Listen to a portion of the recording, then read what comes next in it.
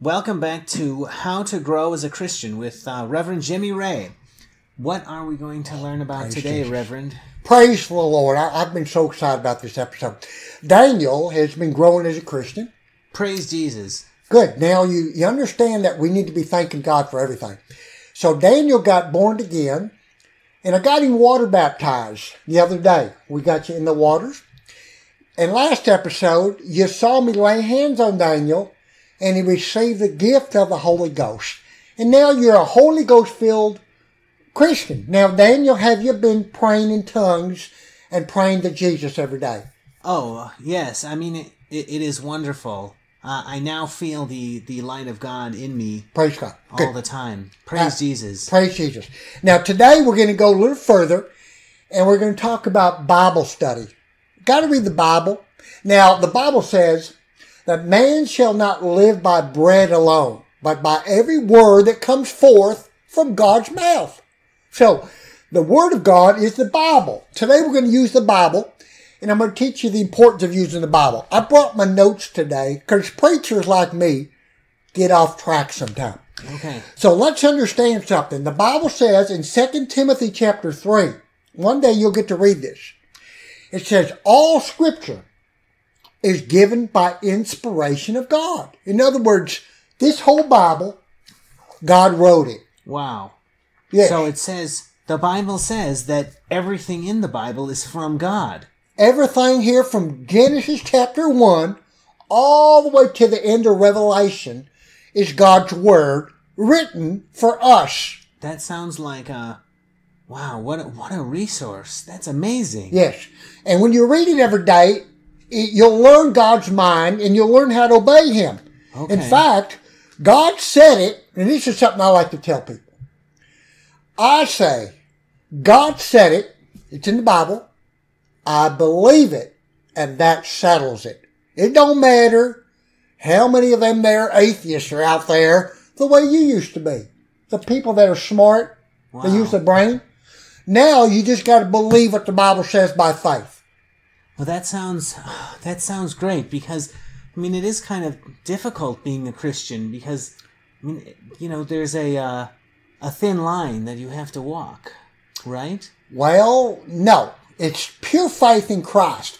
His ways, the Bible says, are above our ways, as the heavens are above the earth. In other words, if it don't make sense to the natural mind, your brain, it's of God. Because His ways are above ours. So when you read the Bible, Daniel, every day, some things are not going to make sense to you. Like Jesus walking on the water. You're going to think, it's crazy. But I always know that everything is going to be okay if I have that, right? Yes. Okay. That's having faith. Putting your trust in the Lord Jesus Christ in the Bible. Now, let's go on quickly because I don't want to lose my friends out there's attention. In the book of James, in the New Testament, it says, be doers of the Word of God, the Bible, and not hearers only. So we got to learn the Bible. It's God's Word. And then you got to learn to obey it. Because Jesus said, if you love me, you're going to keep my word and my commandments. Yeah. Daniel, do you love Jesus? Of course. So you got to learn what this says, and then you got to obey it. Okay. So these are like Jesus's terms, kind of. Yes. You have surrendered your life to Christ. You don't belong to yourself anymore. You are now a slave of God. Wow.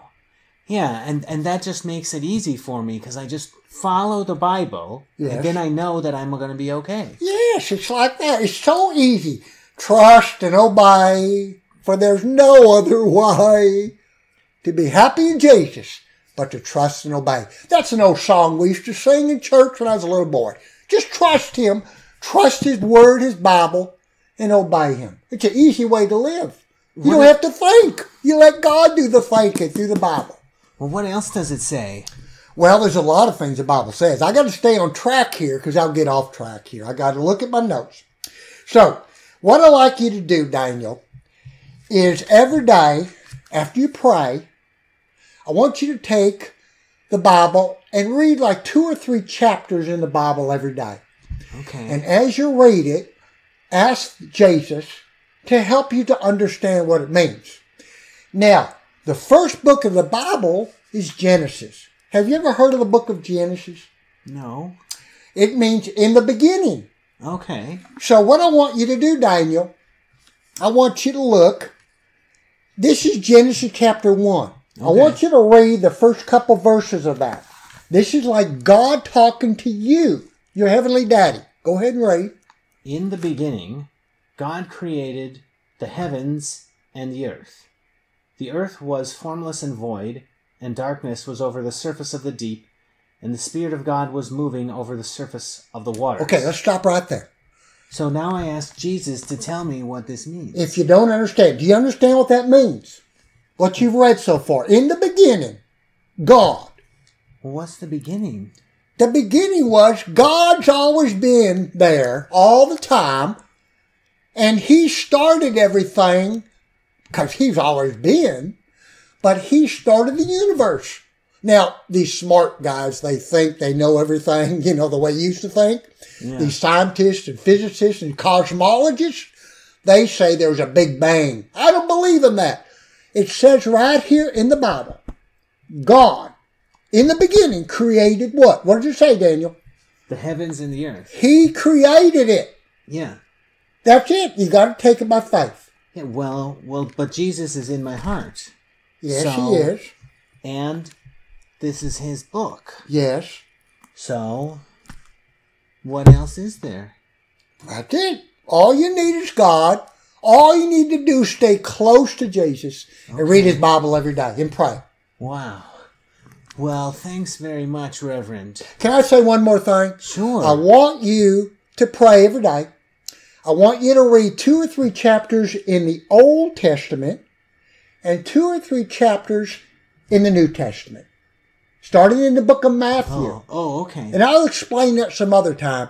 And be prepared to always ask the Lord to show you what these scriptures mean. Because some people mock it. They should mock it because it's true. It's God's word. You got to believe it. Well, Jesus will always explain it to me, right? Yes, He will. Because He loves you. Wow. I mean, I can't believe all of the things I can do as a Christian now. Because I can just ask God to tell me what this means. And then I know what to do. It's just glorious. It's a wonderful life. The Bible says, and I know we got to close, trust in the Lord with all thy heart. Lean not into thy own understanding. Don't even lean on this. Lean on the Bible and prayer. Well, thanks so much for taking the time out to explain this all to me and my audience, because you're so knowledgeable in these matters. Well, And I give God the glory, not me. The glory goes to God. Thank you for watching, and I hope you will continue to join us as we grow as Christians. Praise Jesus.